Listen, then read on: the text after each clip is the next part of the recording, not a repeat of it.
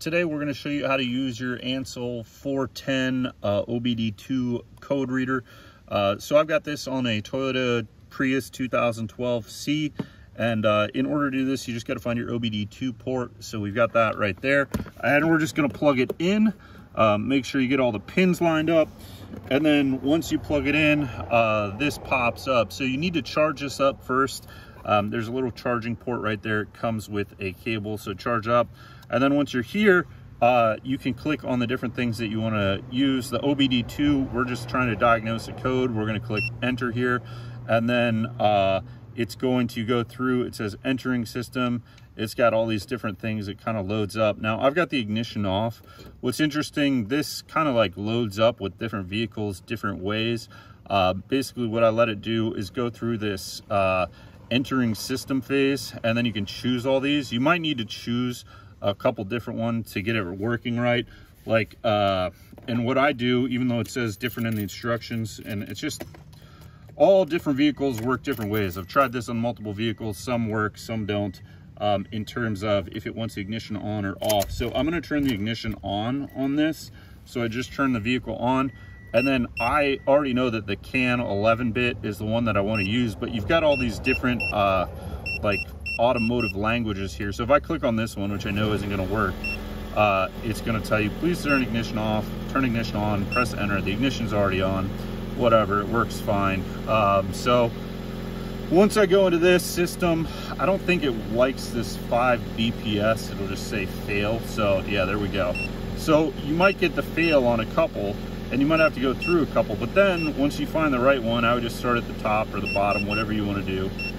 It's gonna work. So this one, the Toyota Prius 12, is this CAN 11-bit. I press enter.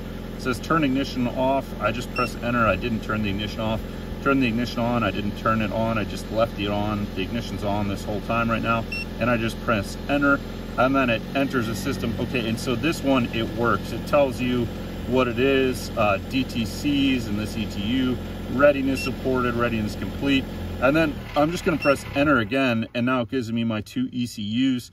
One's kind of like for the hybrid system, the other one's for the engine. So if I go in here, I can just read my codes.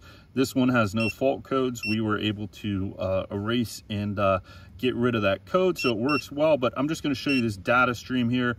We're going to view all items here, and I'm going to press down on the gas here so this thing starts back up, and you can see the different codes that are going to read here. So there we go. Now I had to put the gas on this thing so it will go through here because it's a hybrid, but it'll show you like engine coolant temperature, all these different things here, vehicle speed, and then if we're moving, you could have this connected, and then it will actually show you all that stuff. So tells you what's going on here, barometric pressure, blah blah blah, everything that you need to know to be able to diagnose this, and then your codes, and then you could select specific items if you wanted. So like if you only wanted to isolate one code, you could do that.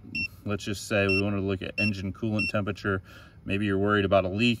You press enter again, and then it tells you what it is. It's 70 Celsius. So whatever that is in Fahrenheit, I don't know why it's in Celsius, but it is. I think you can change that. And then you could do the data stream again and do it, view graphic items. And I think it'll let you show it as like a graph. So let's just look at that. Click it again, and whatever. Now it's staying constant, which it should. Went from 69 to 70. And I guess you could see if this got hot. Now it's 69 again. The fan probably kicked in, 68, and it's cooling off. So that's what this does. Pretty cool. This thing works well. Basic sensor. It's worked for me. And then you got your other ECU because this is a Prius, and you can look at that. So we're gonna exit out of all this. Exit. Yeah, I want to exit. You can look at things like this. You navigate with this part of the tool. You click here, and then what it's going to do is tell you like these different things here, O2 sensor, EGR, cat fuel, blah blah blah, all this stuff, and you can look and see what these all mean. But the car is off right now, so that's why all the other things are off, or the car is just in hybrid mode. So X out of that. you can set it up. So I guess if you want to change the unit of measure, we will do that. Let's change the unit of measure English. And then beep, record. You can do all kinds of stuff. And I don't know what this is, but you can look something up there. And then let's click on enter here.